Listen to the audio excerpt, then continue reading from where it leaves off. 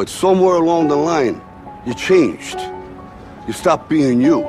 You let people stick a finger in your face and tell you you're no good. And when things got hard, you started looking for something to blame, like a big shadow. Let me tell you something you already know. The world ain't all sunshine and rainbows. It's a very mean and nasty place, and I don't care how tough you are, it will beat you to your knees and keep you there permanently if you let it. You, me, or nobody is gonna hit as hard as life. But it ain't about how hard you hit. It's about how hard you can get hit and keep moving forward. How much you can take and keep moving forward. And we are back once again with the Booty and the Beast podcast, episode 12. Something like that. This time, our buddy Drew Peters, aka the Vanilla Gorilla, Andrew Peters is his proper name that his mother and his father gave him, but nobody calls him that. From Nebraska, Midwest boy, moved down to South Florida. Now the chief science officer of Alpha Lion Supplements. Good to get Drew on. Good to talk to him again. Yeah, definitely. We used to talk to him a lot more. Well, we're all, including Drew, way more busy than we were 2 years ago even. I mean, we were doing weekly podcasts called the Iron Union Podcast, Drew and I, talking about everything from fitness, supplementation, drug use to who knows. So it was good to get him back on. And honestly, I haven't seen Drew in person since last year at Supply Side. Oh, yeah. Which is, was last year was October. Supply Side, October, November this year, we will be there. I get the prestige honor, you could say, of being on a panel of one of the educational sessions on Friday. Actually, it's pretty cool. It was pretty cool to be asked to do that from Rick Collins. So we're going to be talking about basically the regrowth of the dietary supplement industry post-COVID. Is it post-COVID? Can we say that now? For the most part, kind of. I mean, I guess there's a new surge or something going on right now. There's always going to be a new fucking surge. It doesn't. I mean, listen. There's a new variant. You came from healthcare. Every year the flu gets a new variant. It seems like there's like a variant shot, or there's a different shot to they take a guess on for the vaccine, hoping that it's the variant that goes widespread, and sometimes it is, and sometimes it's not. And that's how COVID's going to be. Welcome to the world, people. This is what it's going to be. Hopefully, y'all doing good here. Danny and I excited to get back again doing these weekly podcasts. However, there's going to be a bump in the road coming up as we travel to Europe for 10 days. Heck yeah.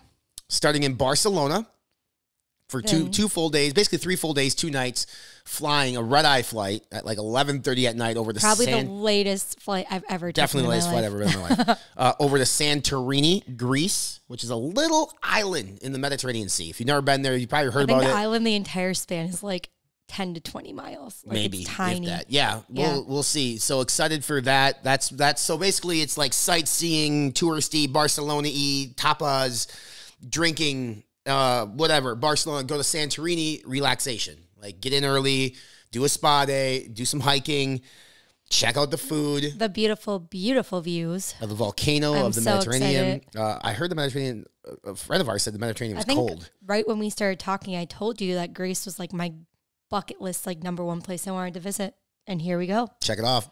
Another episode, an edition of Ryan Does What He Says He's Going to Do. He does. And then finishing the trip in Rome, Italy. Super awesome to finish there because I'm going to eat so much pasta. It's going to be so good. And then hopefully we get back on track when we get back after New York. Yeah, New York. And basically the end of summer, we'll get back on track. We got a lot going on. I mean, we're not out of shape any means. We work out every single day, still doing our thing. A little Fit Butters update for people you probably have seen if you do follow the Instagram for Fit Butters is carrot cake, the vegan flavor that's going to be nationwide at Vitamin Shop, a bunch of different retailers. Our website, which was planned for August 1st, has now been pushed. Let's just safely say September 1st. Yeah, and if it comes early, then we can just be super excited about it. The flavoring system for carrot cake, which was due into the protein manufacturer, was delayed. So I think actually as of today, they're getting it. They'll be running the protein next week. Then they have to go through QC, which is quality control, make sure it meets spec. Then it gets shipped to us. Then we get it. Then we set up production day and we have to produce it. So we're probably going to be producing carrot cake mid to end of August with a launch of probably end of August, early September. But what is that? What did we do? We promised an August 1st launch. We pivot. Wow, she used a big business word. Pivot. And we're launching. We are launching 8-1 with Twix. Well, we can't call it Twix. We'll get in trouble. Crunch bar. There we go. We can't call it Twix bar, but We say do think Twix. we do use real Twix in this. It's a cashew butter infused with a chocolate caramel candy bar, plant-based protein from Ambrosia. With caramel, because I love caramel. Caramel, and then topped off with real, authentic, no bullshit Twix. You guys, this is probably my #1 flavor we've ever made. I say that. Bold statement, Cotton. It is. It's it great. Is, it's but great. It's such a good flavor. It's so different than anything else we've made. And it's addicting. It's really addicting. Even Ryan said yesterday that he couldn't put the jar down. It's good, but I'm a fat ass. I eat. So, I mean, it's not necessarily always, like, listen, it sounds like I'm diminishing the flavor. I'm not. It's awesome. It's the best. Great flavor. The best cashew butter that we have, and we have some really good cashew butters, and that's even over cookies and cream and chocolate chip cookie dough. Maybe because it's so new, it's fresh off the line. It's just different. It hits different. So different. We also finalized another flavor this week. That's going to be a fall flavor coming out, which we're excited about. I'm also excited about that one. I did the R&D, and guys, this flavor is bomb. I don't think anybody else has ever come out with this flavor. I'd have to research that. Don't hold me to that, but I'm pretty sure we're the first brand to come out with this flavor. Well, you know that even if someone else has, ours is the best. Well, yeah, but they're going to copy us now because that's what they do. And they can. They That's can. what people do. Make money off our ideas. I'm okay with that. That's what we call capitalize or capital. What's the word I'm looking for? I don't know. Capitalization? Capitalization. Jesus, it's Friday. I was going to say that, but big you week. already had that. We go to Chicago next week, and we're doing a huge strategic shift for Fitbutters. No, we're not selling the company. Big moves, guys. Big moves. It's going to be fun and awesome, but I'm, obviously most excited that we're going to be accomplishing some business, but we're going to Gibbons Steakhouse, which the first thing this guy tells me when he told me we got a reservation was, check out the carrot cake. It's a $20 slice of carrot cake that is huge. the size of a house. Who needs that big a piece of cake? I'm going to eat that whole cake. Probably. We're still on the quest to find the best carrot cake in the country. And right now, I think in our rankings, like this little bakery cupcake that we had up in Isle, Minnesota is pretty damn close. Keys Cafe, really good. Sugar Goat, really good. I think Sugar Goat was still my favorite. Well, True Luck is still the best, but that's because we were deprived on prep and we cheated. If anyone's ever been on like a strict diet, you know how much better something tastes when you've been deprived for so long. We got to look to see if there's a True Luck in Chicago because I keep talking about it. I feel like we need to like just get it and see if it's as good as we remember. We will get it before the launch. But, all right, enough about us, enough about stuff. The strategic news from Fitbutters is going to be coming out in the next 2 weeks. So we're really excited to share that news with people. Big deal. It's huge for us, and we're super ecstatic that we're in this position to be able to make these moves and do these things, and it's because of you listeners and people who have supported the brand literally since day one or even came on after the fact, whether you visit our website, purchase, talk about us, review us positively, all your friends negatively, and family. whatever. So that's about it. That's all I have here for the opener. Stoked to have Drew back on the podcast. I hope you guys enjoy this. We talk his personal life about being a father and a husband, and then we talk a little bit about dietary supplements because I suppose that's what we have to do on this channel sometimes. A little bit. Just a little bit. All right, you ready to do it? Let's go. Let's go.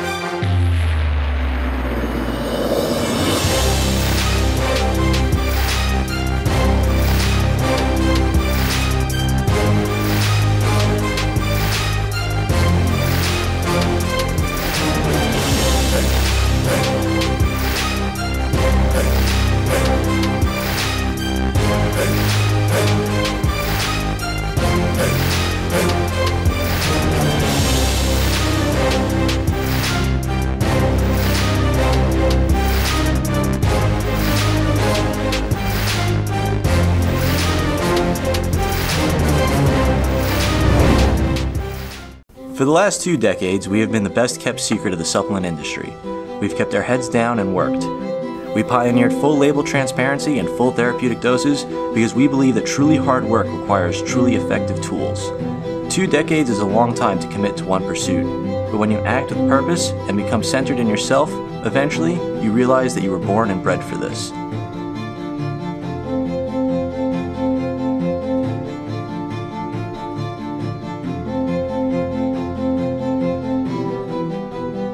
The things you once thought impossible, you now do every day. We don't like the easy way. It just doesn't feel right. We'll take the long, hard road over a shortcut any day. It takes longer, sure, but in the end, you know you earned it. And with the right team behind you, pushing yourself further than you've ever been would be just another afternoon doing what you love most. Adding my product is going to help you get to where you want to be. 5%ers is 5% of the people in the world that are willing to do whatever it takes to reach their goals. Come on,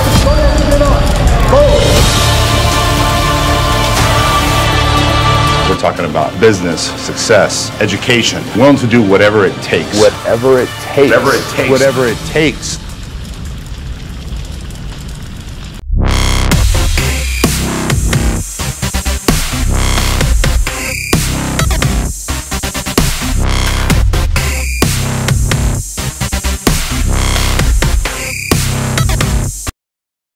We are live, We Have Beast podcast with our friend, he goes by Vanilla Gorilla online, Drew Peters, Chief Science Officer, guy who wrote the guy who wrote the memoir for Jack Olak. He has a lot of different things going on for him. Andrew Peters, my man, it's been a hot minute. How you doing? I'm doing great, my man. Yeah, it has been a while. It used to be a weekly thing. Life happens, but here we are nonetheless. Lots happened in the last 3 years. But you're obviously, you still carry the best beard in the business. Look at that thing. Well groomed with the point. Do you actually go in and get beard work done, or do you do it yourself? No, absolutely. I don't touch my beard whatsoever, at all. I trust one person to actually trim it. Other than that, no. There's self-maintenance to keep the jawline, along the cheek, kind of clean in between. That's right here, and then of course underneath, I just keep that trimmed. Everything on the beard itself, that is one person only is allowed to touch it in terms of trimming. I give you shit for doing your nails all the time. I haven't done my nails in forever. How often do you go in and get groomed up there, Drew? Every 3 weeks, because I time it. I get the haircut along with the beard. It used to every 2, but it's just kind of annoying. So then rather than getting 2 cuts a month, it's 1 cut a month still. It's every 3 weeks or crying roughly is about the sweet spot. I get a razor fade. I'm very picky even how I get the sides done. I get the side faded with a razor rather than just the clipper. Life changing. Try it. If you have a barber who knows how to do it, then I get the whole thing done. But one person does that. God, other than that, I don't fuck with other barbers. Your friends back in Nebraska must just really look at you like, God, look at this guy. He's city boy. He's grown up. He's pampered. Hey man, if their biggest complaint's my beard and my haircut, I'm doing all right. Well, a lot of people don't know Drew. Obviously, they know that you've been in the industry. You're a formulator. You work with supply chain nightmares. But many people probably don't know that you're a father. And it's a kind of a cool story. We found out we were expecting basically the same time you and Kathy were. So we've introduced two little shits into this world for the better part of the last 16, 17 months. How's it been for you being a dad? It's been great, honestly. It's not, some people they have this big perception of what's going to be wildly different. Nothing ever prepares you for being a parent. I don't care. You can read books, you can do whatever. I didn't do any of that. I just YOLO. And, I'm not going to take it with a grain of salt. Parents out there know what I say, and people that don't have kids, whatever, I don't really care because you don't apply. But it's really, we've been also very fortunate. It's not that hard. There's parts of it that do suck. There's times where we've been very fortunate, little man. He may not want to sleep as much. He's initially, the feedings every 2 or 3 hours.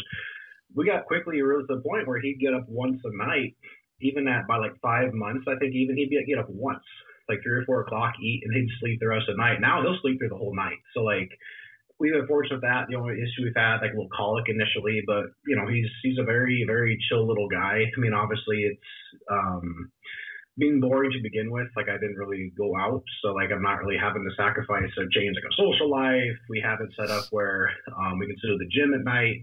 So for what we kind of already did, it kind of meshed really well. Obviously there's the constant responsibility in terms of, hey, you always have to make sure that he's accounted for, which isn't a big deal. And it's a different, what you plan for, your perspective on things that you may not have cared about before changes, in terms of hey, I need to focus on making sure this is aligned. for his future, or I need to, care about these certain things that impact, like in terms of the community, like, where you're living, your schools, so on and so forth. Not yet, but like, those things you become cognizant of, when you become a parent. One of the coolest parts about being a parent is we did baby wed leading. And so we were able to bring in foods that I haven't had since I was like 6, mac and cheese and like all these foods. And so I'm making it, and being a guy like you, Drew, who's pretty meticulous about like following a plan, eating pretty clean. Got to be honest, Drew, you got to be honest with me. Have you dived into a bowl of mac and cheese yet from your little man?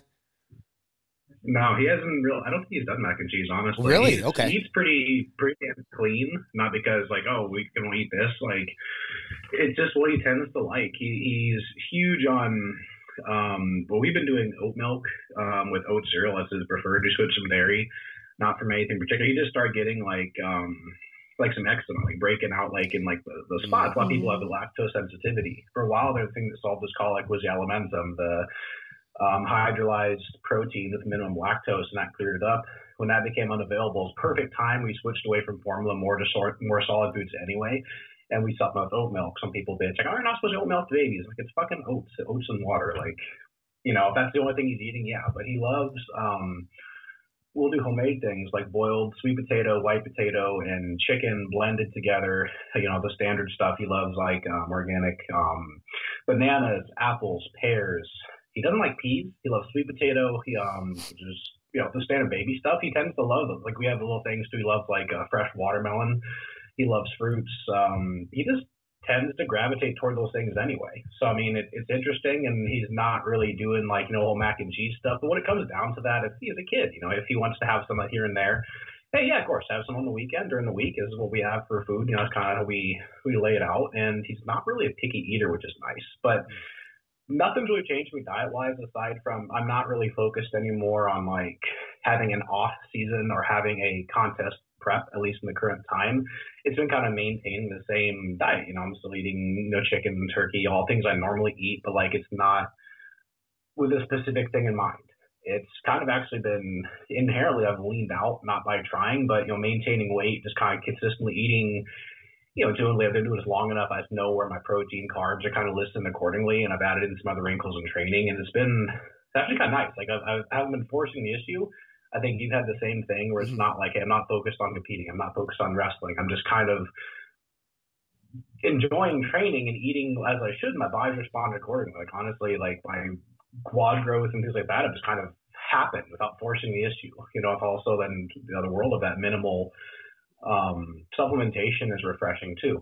Blood markers are in a great place, and it's interesting how that perspective changes. And I love bodybuilding is still my main thing, but like not focusing off season or contest prep. It's been actually a really refreshing thing. Like, let me see. I'm gonna do my normal food on the weekend, then inherently I find out toward the end of the week, like I sometimes drop weight. I'm like, all right, I'm gonna do a big freaking refeed just because my body's calling for it, and I'll down like a boat of sushi and 3 more rolls, or 2 jumbo arepas, 4 chiqueños, a pastelito, half a quart of ice cream, and wake up the next morning 2 pounds lighter. My metabolism is doing crazy shit. So, hashtag dad bod, it's working out, So I look at it. It's working. Talk about your wife a little bit. I think it's interesting. Kathy and you, both competitors, both into this realm of things. Obviously, not everybody is, obviously as lucky as us having a gym in the basement. We walk downstairs at 4 a.m. Good. You guys actually, do you take turns going to the gym in terms of who's watching little man, or you guys take him with you and they have daycare at the gym, or how does that work for you? We're actually fortunate enough where we live. Her family's down here. So Monday through Friday, Abu, short for Abuela, or grandma, stays with us Monday through Friday.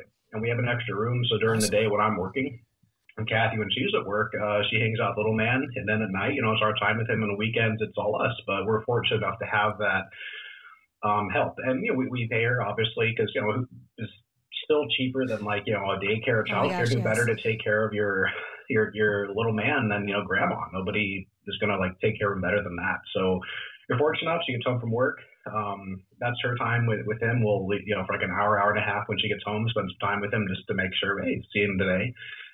Head to the gym together, come home, and, then we have it in a schedule. We're, mindful. We don't have, Abu watching them all night. So, but yeah, we're fortunate there where we can. If we need to take him to daycare, like say sometimes if, we have nieces down here as well, she needs to go and hang out, take care of them, then yeah, we can just take him with us to childcare on Saturday morning or so on and so forth. Fortunate enough, our gym has really good and free childcare and a great gym and fitness systems. You guys have seen that gym. So I know you struggled, Danielle, mentally a little bit with growing, getting bigger during pregnancy, not obviously looking the way you looked. For me, as your husband, it was just being a support system, obviously trying to be there, right? But there were days, man. There were days I'm just like, are you kidding me? You're growing this beautiful little thing inside of you, but I don't get it. I'm not in your shoes. How was that for you? Because Kathy, being a competitor, being super lean, ever since I've known her, getting bigger, carrying a baby, and then the post-pregnancy change. Yeah, honestly, she didn't struggle a ton with it. I mean, once again, I'm not going to speak for her, but just from we have discussed it, and it was kind of surprising. And she's kind of a freak of nature in many ways. Like people, like for the longest time, like how far along are you? Because like she didn't really put on all that much weight. Honestly, the biggest issue we had with her during pregnancy, we had zero cravings, zero nothing, was actually getting her to have an appetite. And yeah, that was me too. So if anything, that was the biggest issue. I didn't have any of those, famed, oh, it's 2:00 in the morning, give me ice cream. Like I'm like, whatever you want, I don't care. We'll get it for you because you need to eat something. So oddly, the things created would be like Chipotle on like chicken and rice. Like, okay, fine, that's what you want. I don't give a shit. Sure. Like, oh, I'm eating so bad. I'm like, you're having fucking chicken and rice. It's a little more oily than normal, so salt, but like, chill. Then like, she was back to pre-pregnancy weight within like a couple months. Like it was like nothing had happened. Like those people look at her and they're like, how long ago did you have a baby? A year ago? Like what the hell? Like, not to be a dick, but she still looks better than 99% of the population does post-baby, which is kind of a crazy thing. And like, the other part too, speaking of that, she did have the C-section, which is, every circumstance is different. She was hoping for natural, but you can't even tell she had like a C-section. Like their doctor did such a great job in terms of that, how he did the work. Like unless you had to actively like look for it and know it's there, you couldn't even notice it. And like she still has the thing where obviously, so I think my metabolism got slower. I'm like, well, you're. But now you're supposed to say it like you're over 30. Obviously, your body's going to change a little bit, and hormones can change. But I'm like your body responds incredibly. You're not even like dieting right now. You're eating intuitively, training like you normally would, and eating the 80-20 rule. You're not putting on any weight. You look great. So there's that mental mind fuck because like obviously, your body does do crazy things. Danielle can attest, but she's had ups and downs with it, but the same part, like she's a champ, man. Like you can't even really like, you wouldn't even guess how long ago. Oh, she's a mom. Oh, how old your kid? Like 5 or 6? You look amazing. No, it's a year and some months. Like, get the fuck out of here. So I give her shit all the time. It's like, oh, I mean, I don't look as lean. I'm like, you got a baby. Are you kidding me? Like, you look like, I don't know. It's mind blowing, but that battle. Talk about supplementation while pregnant, because the legal corporate business answer is don't take anything. You put it on the labels, right? Don't take if you're pregnant. I have mixed feelings on certain things. There's certain things that I know Danny took while she was pregnant, obviously like your protein powders, things of that nature. So you're a chief science officer, you're a formulator. What's the harm that you know of, or is it just required by the FDA to put that on there? Is there harm to somebody taking a 200 milligram pre-workout because they allow up to 200 to 300 milligrams of caffeine per day? They say is safe to take if you're pregnant. Is there a harm for a pregnant lady to take a pre-workout with 200 milligrams of caffeine, 3,2-beta-alanine, 4 grams citrulline, things of that nature? Honestly, no, I don't see any issue with it. I mean, anytime you are taking anything and there's a hot button issue, I mean, I'd be more concerned about, like, say, if you're to work at things like, say, plant protein versus like a pre-workout, because, it's an earth-derived thing. You can have some heavy metals, so on and so forth. But once again, what's the upper threshold? Prop 65 is a joke. But from that standpoint, the short, distinct answer, no. The same time is like you never know, there is any possible adverse risk, whether it be pregnant or not. So it is just a good idea for legal compliance. From a personal standpoint, I have no problem with her taking anything. At the same time, like at that point, just doing cardio, staying active so you feel better, stay healthy before the energy hits the dumps. She didn't really use a lot. At the same time, if you need a little caffeine to your day, it's perfectly fine. I didn't see an issue with it. Most things generally, as long as it's made a compliant way, shouldn't be a problem. That's the big question mark, though, right? Yeah, exactly. Like if you know where it's at and where it's made and you trust it, then there shouldn't, in theory, be any issue with it. I wouldn't be taking like those heavy stimulants per se. or high amounts of caffeine, then it does come down to things like, say, post-pregnancy. If you are breastfeeding, then obviously there is a possibility of things being transmitted through breast milk. So if it's like things like the high amounts of caffeine, then that could be a whole other issue, I think, passing through to the baby, because, you know, it is connected. And just in general, what is the upper stimulant tolerance? I mean, that would be my main concern there, you know. You and I, we've talked about this, and I don't know how much you want to share with it, but I'll be honest, like when we got pregnant the first time, we were on prep. I was on a ton of shit. I was on a lot of stuff. I have no idea how the fuck we got pregnant. Like, I mean, I like talked to Mac Jansen, like, how is this possible? He's like, well, your estrogen levels were in line. He showed me a picture of his kids. He's like, these kids were conceived the same way. Do you want to talk about, like, were you surprised that you guys were able to conceive when you did? Oh, absolutely. I mean, it's interesting because a few months prior to that, we'd actually talked about it, like maybe the following year or the year after, you know, planning for it. And, you know, it's real. It's like in any competitor's mind, any times, even on TRT, let's just preface that TRT, even for some people, can be something that can be very detrimental to like overall sperm count fertility. That's a huge thing people worry about, even in testosterone replacement therapy, let alone you have different levels of that in the world of bodybuilding, you know? So like you kind of think of that like, man, okay, earlier years versus current years. Is that something that I'm going to be worried about? Is it something that's going to negatively impact me in that way? So to that degree, I'm like, you know, if you look into it, you think about, ah, man, I know tons of guys that have been on competing way longer, using way more stuff, all these pros. You get into things like fertility things like, you know, HCG, Clomid, so on and so forth that can, you know, dramatically increase the capability of that. But then, you know, same thing. I was in a prep. I was, you know, on full blast and, you know, been blasting and cruising for quite a while. And lo and behold, you know, unexpectedly it happened. You're like, huh. So that's another thing too I look back on. It's like, you know what? It's just, if it was meant to be, because like if even all of that's in play, then it was meant to happen. And right, you know, some people, like I tell people, like, guys, your TRT is not an effective method of birth control. Don't rely on that. Like that's just fucking stupid. But the other part too, I have a friend of mine down here, him and his wife, he's never used anything, and she's perfectly healthy, and they've been trying for almost a year and a half. Fertility clinic, in vitro, everything, and like nothing is working, and they can't get pregnant. So it's just crazy how that happens. You know, you can have a couple that generally does everything correct, does all the fertility, and just cannot conceive. On the other side, you're like, hey, I've been blasting 3 grams a year for 5 years in the arms, and I eat like shit and all this stuff, and hook up with somebody at a bar one time and they get pregnant. You know, it's just crazy how life works, right? Yeah. So it is. That is interesting. Are you looking to get back on stage at some point in competing, or are you looking at this point now just maintenance, longevity, just looking and feeling good? Honestly, I could go either way. Current mentality is I stay like 10 weeks out just because I like the level of leanness. I'm not killing myself to stay lean. However, I do like that, you know, anytime if I want to like look good and feel good, I feel I'm in a good lean level, you know, visible abs, and I'm leaner than most people, which I'm cool with. And I like it. I'm comfortable. I'm not feeling like diet death. I'm not killing myself. I still can enjoy things if I want to, you know, diet wise. I'm not doing a crazy amount of cardio. Training is good. I like and feel good where I am. I do have the itch to kind of like, man, like my body's responded well.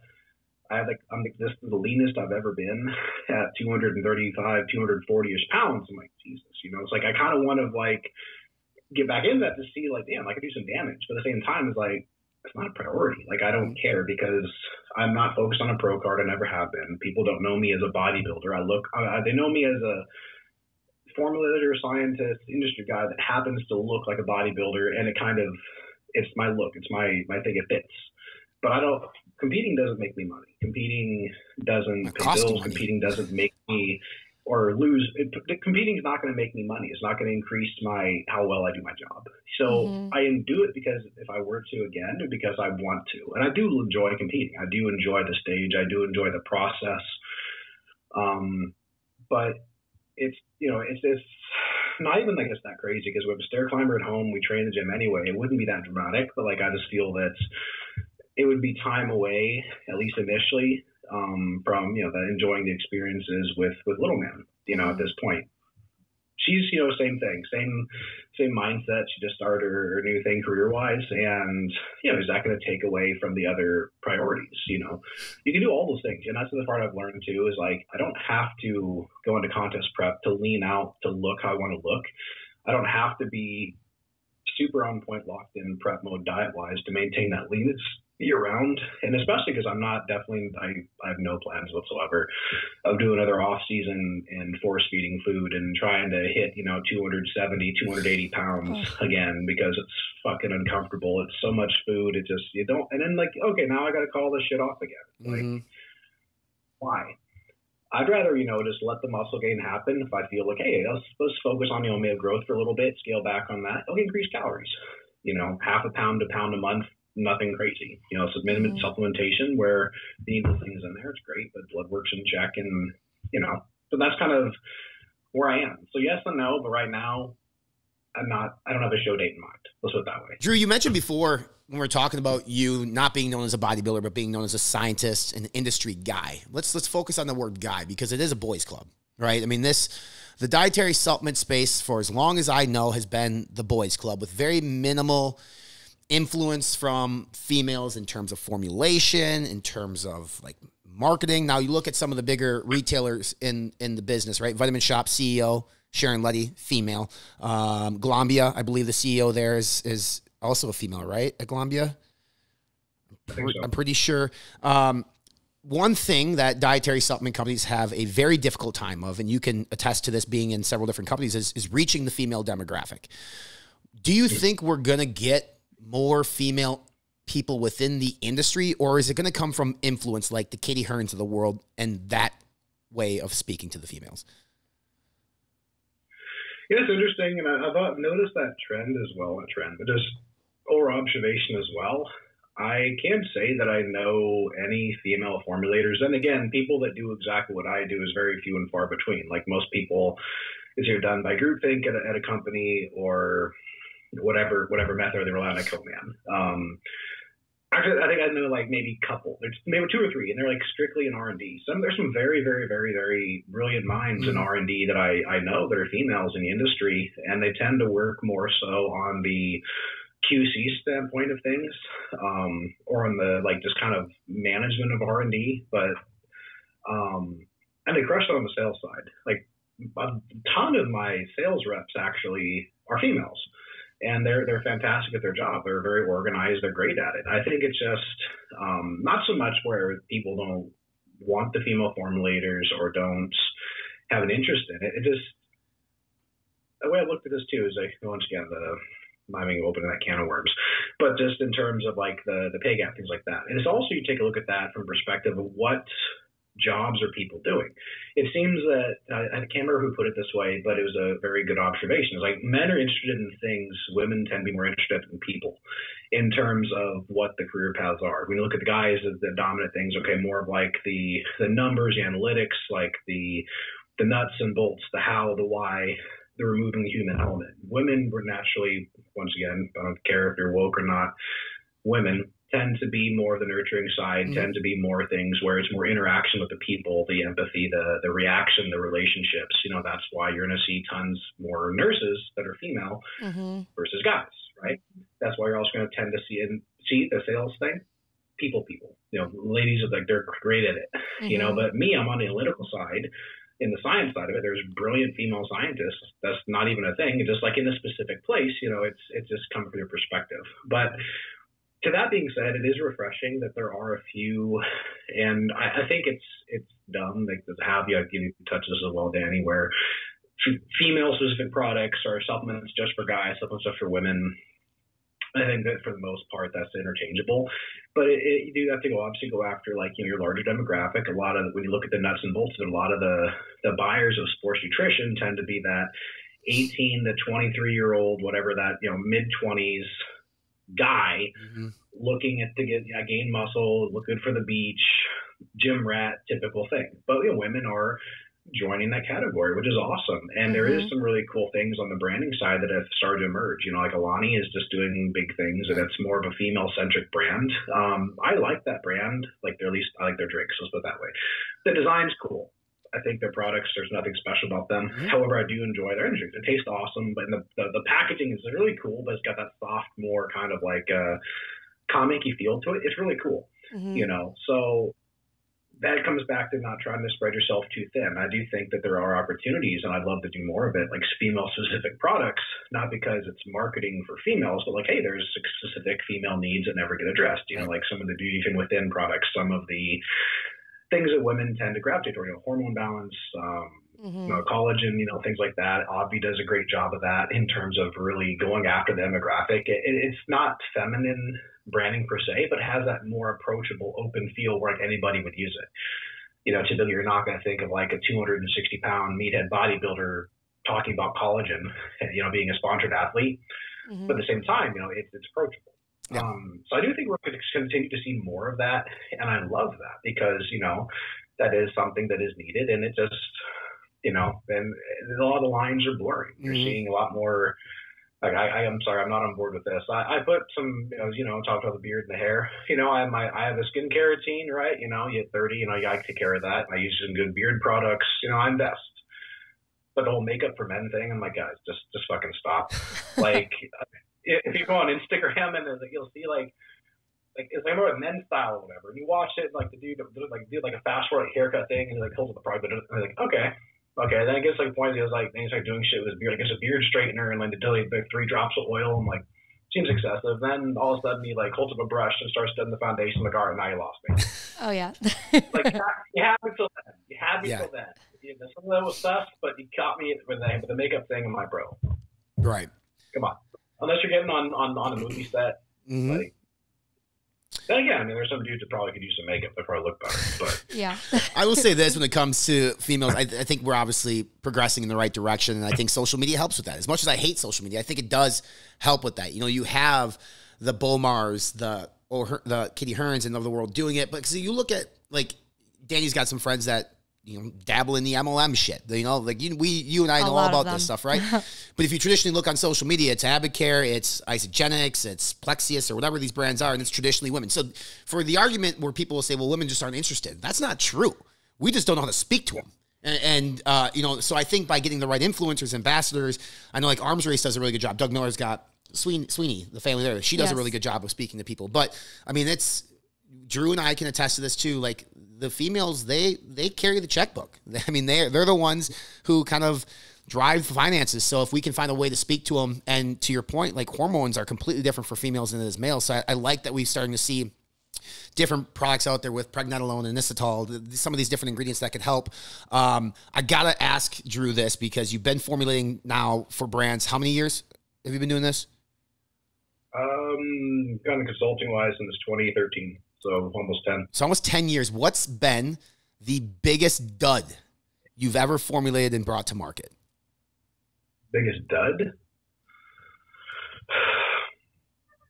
Honestly, I have to say, like, nothing. Nothing's ever, like, crashed like a lead balloon. Everything has either been well received or it kind of did exactly what it was supposed to be. I'd say one of the biggest things that just, I think it had way too much. Actually, okay, that's a good one. So I came in on the later stages of it. I wasn't fully ingrained with the company at the time, and I love the idea of it. I think there was so much rush to bring it to market. When I was at ProSups, there was a couple things we went very big and very heavy on that I think had a ton of potential, but it was just very, very, very, very tough in that space. And, you know, they're big cash decisions, big cash investments. The Hide Power Potion, the first version of that, I think that had a massive potential. Everybody was loving it, but then it just didn't go over as well. But you guys also, had Kali. I mean, you had some big names attached to that project. Yeah. And I think it had a ton of potential, but it's so hard to get an energy drink going, especially that time. Bang was still growing rapidly. You know, it was like there wasn't as much, I guess, acceptance. Now there's tons of them. I think entering the market now is still like saturated, but I think that one was one that could have done a lot better. And it wasn't a bad product. I still think it was awesome. It just unfortunately just didn't get the traction that we thought it would. At the same time, the My Bar and the My Cookie, I think, were another two things that we were very heavily invested in, and I think had a lot more potential. But at that time, that cookie was a nightmare. And fuck Bakery Barn. Like, I can't stand that company. I will never do business with them, like, by choice ever. mainly because that cookie was initially something that, was in development, thought of and talked about with ProSubs, right? And some other co-mans are guilty of doing this. This is a good example of this. They worked on it, they R&D'd it, they got everything ready, and then they end up trying to sell that same damn cookie to anybody. At the same time, ProSubs launched the My Cookie. You're seeing Muscle Tech launch the protein cookie. That same cookie was being marketed. I went to GAT next. Those damn cookies were in the freezer. They were trying to sell it to GAT, and GAT ended up not launching it because, like they said, nah, we're going to hold off, and they never release anything. It seems that's always a bottleneck. But the cookie was being promoted there. The Student Fit did the exact same cookie with coating on it. Icon Meals in Dallas sold the same damn cookie. And I want to say there's at least 2 other brands, I'm sure, using the same damn cookie made by the same place. It got hoarded out. And the problem was that was one of those things. I love it, but I don't. Protein bars are a massive pain in the ass because they're typically, a lot of these, they don't age well. There's so many things that can go wrong. And when you start adjusting macros, it's more of a food, you never know how it's going to age. The consumer experience, you have a one chance to impress somebody. If they get an older one or one that's not good, that customer is dead. It's a way different story versus having something made in the lab, benchtop sample, sent in R&D to taste versus going into mass production. They didn't age well. They got kind of hard quick. A couple of the flavors, one of them was a flavor that had never been used in commercialization before, the lemon. And it tasted amazing, but then it didn't age well. I started to get this weird ammonia kind of smell. It started to break down after a couple months, and it just was unbearable. The fat kind of got this more rancid taste to it in the cookie. There were so many unknown variables, and unfortunately, that's why you don't see any of these cookies anymore. Yeah. Because but I'd say those 3 were probably, the biggest investment-wise I've been a part of that just didn't get the traction or didn't pan out like we thought they would. What was the pre-workout you were involved in at ProSubs with the black label? It won, I think, Stack's product of the Arnold. Icon. So that one had a lot of hype too, a ton of hype, and I don't see it anymore. What happened with that? It just didn't get the reception we thought. It was something we actually teamed up with Vitamin Shop as an exclusive on.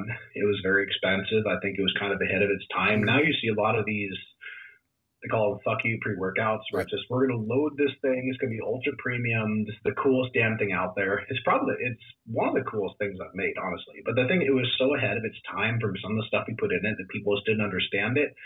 And the price point, when it's like almost $60 for 20 servings, it was an expensive product to make. And it's really hard to get the average person to understand it, to want it.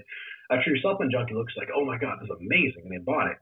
But then when you have the average person walk in store Vitamin Shop, for pre-workout, I got this over here for $30 for 30 servings, or I got this one for 20 servings for, $54.99.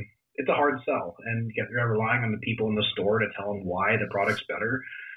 That's a battle of anybody. Right. It's just very expensive, and there's a hard product to move. One thing the listening public have no clue. Like, imagine this pre-workout being $55. When ProSubs does marketing programs with Vitamin Shop, and they're doing a percentage off sale, say a 20% off sale, that 20% off sale comes out of ProSubs' pocket, not at the dollar amount that Vitamin Shop pays for that product, but at the list price. So if it's listed at $60, they're giving back $12 a unit. Now it's $48. And so if they're selling to, say, Vitamin Shop for $23, they're only making $11, and they're still shipping. I mean, so there's a lot of things that customers don't understand behind that. So on that same breath, then, what's been the product that you've been involved in that has either had the best sales success or that you're most proud of? In terms of actually being cool and hitting the market, I think that the Hyde Icon was up there. There was a lot of firsts in a product that just unfortunately didn't get a lot of traction. The Dr. Jekyll Stim Free was one we released at ProSubs a couple months before the Icon. It was the first to use New Level. It was one of the very first products to use Alpinia galanga, which is now everybody's using the Nextra. It was one of the only products I've seen with Celastris paniculatus, which is a really cool nootropic ingredient that I'm a fan of. It had a lot of cool tech that nobody had used. I was also the very first to use the Calorburn GP. The Greens of Paradise everybody uses. That product had all those firsts in that one product. I love that damn thing. That was actually my go-to forever on the stim-free version of it. It worked really well, but then people see stim-free and like, oh, it's not going to feel anything. That was a really cool product. Success-wise, I mean, a lot of things at Dragon went over very, very, very well. Revamping that product line. I'm probably actually most proud of how that line came together because I did a complete rebrand with Rojas, the designer there at the time, and myself, and just the look and the feel of that brand, how we got the packaging to look on top of how cool the products were. Like, that was a very fun project. I think the RX series, although I had to cheapen it a little bit from what I wanted it to be, was a very fun project. I love that packaging, the white with the silver and the light blue. That idea actually I had since early 2017, and I finally got to do it, 3 years later. I think that one is one of my favorite ones that I got released in terms of how cool it was. Once again, it's hard to have people understand gut health. It's hard to have people understand cardiovascular health. As cool as it may be, that was really hard to market. Current one, the stuff that's Alpha line I've been rolling out has been really cool. I have some very cool things that are going to be industry firsts, hopefully releasing by end of the year. And I'm not saying that lightly. We're working on some very cool stuff in the present. Same thing, another category that's already out there, but we're going to we will be the first to do it this way. It's probably a Q1 launch. I'm very excited for the Apex Burn Thermo we launched. That was my most recent product launch. I texted you about that. I love that thermo powder. Yep. I was like, this is cool.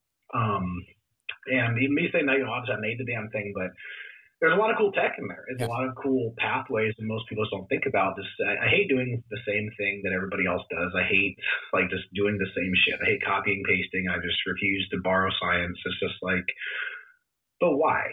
You have to have some of that, obviously, because you have to think of the end consumer. The end consumer is not me, and you have to look at things me, I'd rather have nitrosamine over citrulline, but getting people to understand that of citrulline, and there's nothing wrong with citrulline, but if people look for it, it's search terms, and people are like, oh, it doesn't have 25 grams of citrulline compared to this over here, it's not good. That's a battle you always have to balance. You have to remember, remove yourself from the equation, bring some new cool tech, be able to explain it, but also have some familiarity. If you have a pre-workout with no beta-alanine, no citrulline, or I suppose they're probably the main two these days. Citrulline, beta-alanine, probably big two. If you have a product without that, it's going to be really hard to have people understand it. Very.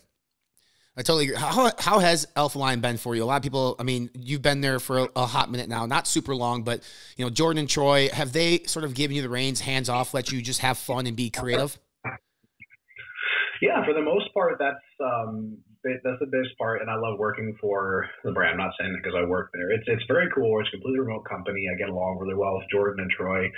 I talk with Jordan almost on a daily basis. We're always thinking of new things, bouncing ideas off. It's a lot of times we'll just think of something like, hey, put this in the bookmark, or let's hash this out. And maybe not now. But we always are thinking of cool, innovative things, looking at opportunities. And that is the cool part, is that to his credit, he's a great CEO. He's a CEO. In other words, he pays people to do their job. He doesn't micromanage. There's a lot of trust there, even from day one, where as long as I found as I can explain something, the why and the how, for the most part, I don't get a lot of kickback on it. But certain times, obviously, hey, we need to be a touch cheaper, or we really have to have this. The analytics, we just have to. I'm like, that's cool. Mm-hmm. There's a good, healthy discussion in terms of the why. It's always a lot of good, thorough thought put into what we release, which is nice. But some of the new stuff has been very cool, but then I think some of the finest work and some of the more unique things we haven't even released just yet, but are in the queue in some existing categories. So I'm hoping to shake up some things. We have some fun stuff I'm working on. You guys do a really good job. Since the day Alpha Line came out, I think that they are one of the superior brands in the space when it comes to digital marketing and reaching customers through Facebook, TikTok, social. Troy does a good job. You mentioned analytics. How much of that is provided to you saying, hey, Drew, we have a ton of search terms or traffic on these particular terms, or we notice that people are going to Google and looking for this particular ingredient. Is that provided to you so you can incorporate that maybe into a future formulation? I know you're kind of a nerd as well, so you would be interested in that type of material.